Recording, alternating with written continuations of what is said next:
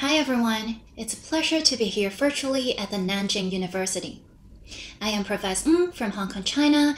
Today I will be discussing with you a topic very immediate to my home city, which is Brownfield site revitalization. More specifically, how can a Satoshi's vision as the approach to blockchain help us in tackling revitalization challenges by enabling a peer-to-peer strategy that helps actors to organize themselves through the network in real time? First, a little introduction to the context. Brownfields have differing definitions with regards to various local jurisdictions. So how are they defined in Hong Kong? Brownfields are primarily agricultural lands in the new territories, which have been formed and occupied by industrial, storage, logistics, and parking uses. Great, so why are we looking at them? Well, Hong Kong is one of the most densely populated cities in the world. It has a nickname, the Concrete Forest. But what you may not know is that Hong Kong is indeed a forest, where 75% of our total land area is greenery. Besides reclamation strategies, we will need to rationalize planning for the increasingly urgent housing and urban demands. While brownfields only account for 1% of our land, yet they scatter between various new towns. Thus, they offer substantial land reserves that would help to rationalize land use without encroaching upon ecologically sensitive sites. But of course, with every great opportunity comes great challenges. This research aimed at tackling three main ones. First, fragmentation, which refers not only to the sizes and shapes of the site, but also to the ownership and operational rights of the people. Such issues can be traced back to our long colonial history, especially with the differing situations of colonialism in the new territories relative to Kowloon and Hong Kong Island. This means that there has to be ways in which land ownership and rights can be efficiently aggregated and disaggregated to adapt to the rapid changes in urban demands. Best, in a smart way, where long and repetitive contractual matters can be automated. The second challenge is the displacement of existing industrial functions. Most of these sites are not empty. There are people operating industries that are vital to the support of the city's backup uses. For instance, logistics, container storage, waste recycling, etc. So if the government wish to execute resumption for housing development, they will have to come up with ways to displace them. For instance, condense land use, put them up in high-rises, and so on. But all these are easier said than done, especially with a potential increase in operational costs, so there has to be ways in which local actors can self-organize to effectively distribute rights, responsibilities, values, and costs. When we talk about self-organization, we'll have to think beyond a regulatory perspective to the design of motivators. So the third challenge is incentivization, which is the most basic question to our society. How do you get individuals to work for their own interests, but collectively steer towards a common goal? There are various reasons why people don't want to revitalize, and it's important for us to understand these reasons and to stand in their shoes. For instance, to industrial operators, it's much more expensive to operate in buildings. Someone has to pay for the extra costs. For individual investors, developing brownfields require a large sum of upfront capital and involvement in various bureaucratic procedures, and someone has to come up with some form of soft infrastructure to ease the cost of rollout. For developers, it's just a delicate issue to touch upon brownfield sites. More than often, problems with administration causes bad public reputations for them. There are also contamination issues, which is super expensive to clean up, so there's just not enough socio-economic incentives for private actors. While public actors don't have the same set of tangible or intangible resources to be as responsive, flexible, and innovative as private actors. Anyway, bright side to the story, revitalization is not only of concern to Hong Kong, but to most cities around the world. We may try to reference how other public-private initiatives are working towards tackling these issues with blockchain strategies. So the research consisted of 2 sets of desk reviews and a dozen case studies. These initiatives mostly focus on digitizing their land property registries using blockchain to decentralize their databases. In order to benefit information transaction and smart workflows, this helps to build up fellow networks around revitalization projects, set up land use rationalization frameworks for cross-region partnerships, and sustain non-linear development by enabling a feedback system with blockchain. Unfortunately, for the limited time, I cannot introduce the cases one by one, but I have summed it up in a few points. First is to build up social economic capacities in our information economy. So blockchain is useful in the trace and track of information transactions, which can help to diversify trade dynamics, foster expert systems, and richer shared data environments. To which interoperability between information services is of vital importance. Through standardization in protocol designs, blockchain can help to digitally transform centralized registries and distribute databases across collaborative nodes. So this helps to facilitate smart workflows to ensure enforceability from virtual to physical infrastructures and decentralized operations for a larger set of actors. On the other hand, instead of solely relying on doing centralized survey for property registries, which is often challenging in rural areas, how can we incentivize individuals to actively contribute to useful information? Mining protocols for titles and deeds can help communities to form around development initiatives and promote network effects, while appropriate rewards provide financial incentives for better work input. For cross-region partnerships like the Greater Bay Area, title and deed mining can help to identify frauds and provide visibility to investors. Such crowdsourced information can also provide more comprehensive value assessments for revitalization. Crowdsourcing efforts would need the design of agencies models to assist the division of payoffs and diversify coalitions. As an example, crowdfunding is a form of agencies model, where agencies can be modeled mathematically. For instance, using game theory to design protocols for incentive provisions within developments such as incentive zoning, where actors will accept the agencies of another for cooperative games, which is a form of self-organization. In particular, for brownfields in Hong Kong, where collective ownership creates a complex social economic structure that presents immense challenges in coordinating the aggregation of rights, agencies models like fractionalization can be helpful. For instance, right of sale is often not available for communal lands like Zhoutang, especially within secondary markets where lien holders have first rights that leads to complicated legal issues. Fractionalization helps to free up right of use and reduce frictions for development.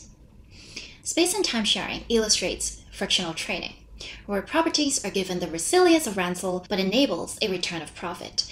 It can facilitate more suited trading models to microeconomies, individual investors, gig workers, e-commerce, co-housing, and so on and so forth. Just to keep in mind that with any high-velocity microtransactions, they promise both opportunities and risks of financial speculations. Disaggregation is not only a matter of concern to property rights and ownership, but also to revitalization pipelines. Disaggregation in a peer-to-peer manner helps with processes such as smart workflows, where value is created in the actual exchange between peers, while all processes, works, and people who did work are accounted for, rather than only accounting for completed goods. So this helps to provide alternatives to aggregation within an economy. For instance, provides alternative to forms of aggregation like the GDP, which is a representation of productivity. So we can have more diverse evaluation methods for developments. A Satoshi's vision as the approach to blockchain provides a prospective technical framework in satisfying the above points. As we aimed at developing a global value network with peer-to-peer value routes so that people of various asset capacities can trade in a diverse value network. As these streaming data channels enable data sharing in real time, there will be a continuous update of payments for peer-to-peer transactions, and payments can be sent off to the SV blockchain to be validated by the network at low costs, so as to have a proof-tested way of sending information back and forth between parties. So what are the actual benefits of this? It is always the most critical question for initiatives and institutions to ask: why decentralize your database and put them on a blockchain instead of doing add-on features to existing digital solutions? Well, firstly, it's smart. From smart contracts to smart workflows, blockchain provide the opportunity to automate long and repetitive contractual and logistic matters. Secondly, simple payment verification (SPV). Thirdly, low transaction costs. These 2 points are easily understandable. It's about cash. So I shall move on. Fourth is data compression. So SV promises that businesses will only have to store an 8-byte header for every transaction, and records can be pulled into this place on demand, meaning that your ledger will not only be user-friendly, but also helps you to save expenses and time. Last but not least is interoperable migration. Currently, 90% of the world's property registries are on relational databases. For institutions to enjoy the benefit of decentralization, they will have to move out to external data source. But that leads to problems like, what is a single source of truth? So SV takes a hybrid and open approach in the interim, such as consortium databases and permission blockchains for business support.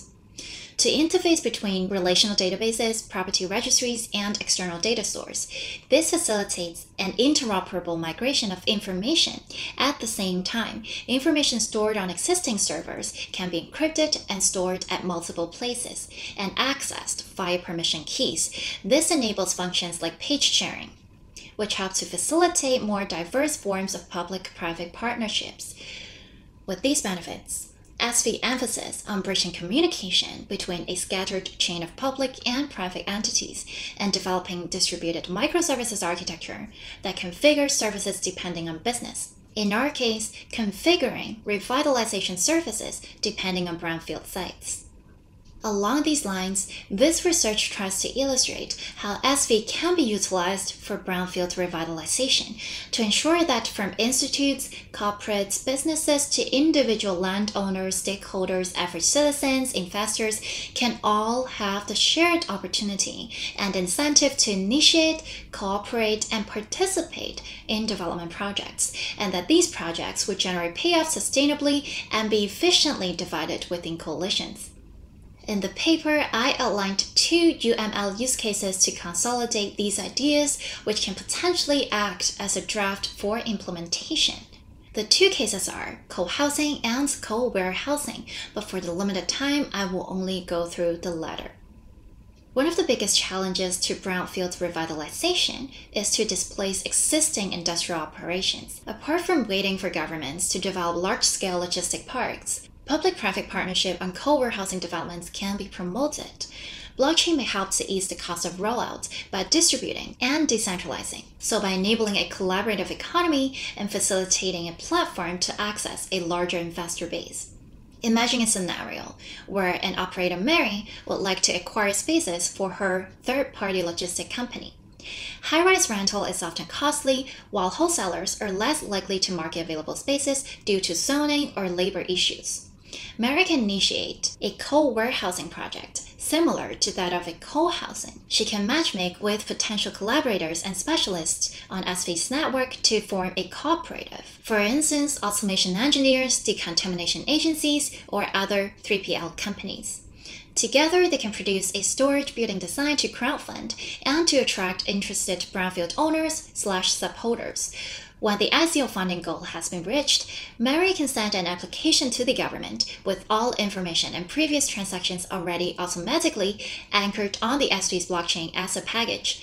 This may help to save up to 8 to 10% of management costs. If the application is successful, there is the option to join forces with other co-warehousing initiatives to crowdfund for approximate infrastructure provisions or regional decontamination projects and so on.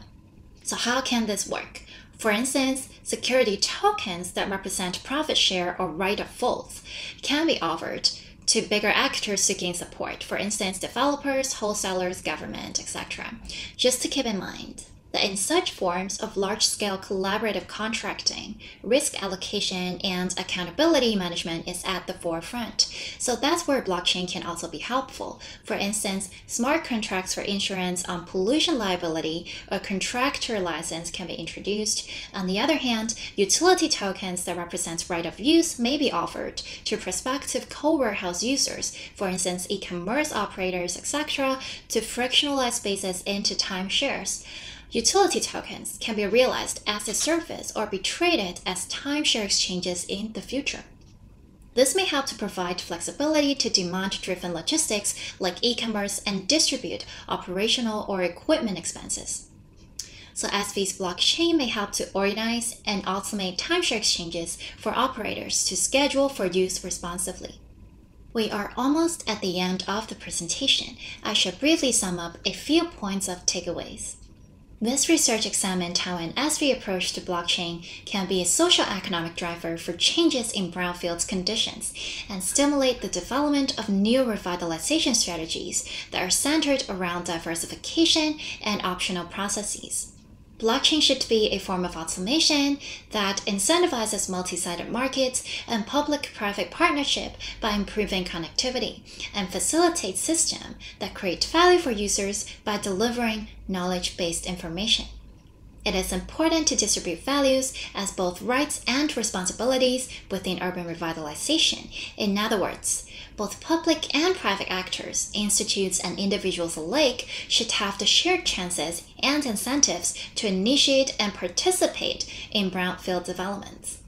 An SV approach to blockchain can be useful in that it helps to digitally transform registries and services, smooth out information exchange processes, and lower transaction costs to diversify transaction dynamics. This turns rigid resumption, displacement, and development frameworks into opportunities that stimulate integrated investments, lower thresholds for entering or exiting development markets, and promote entrepreneurship. This is the end of my presentation. Please do not hesitate to get in touch with me via email or social media. I'm on Instagram. You can find me at provides.ism. Thank you again for your attention. See you in the Q&A.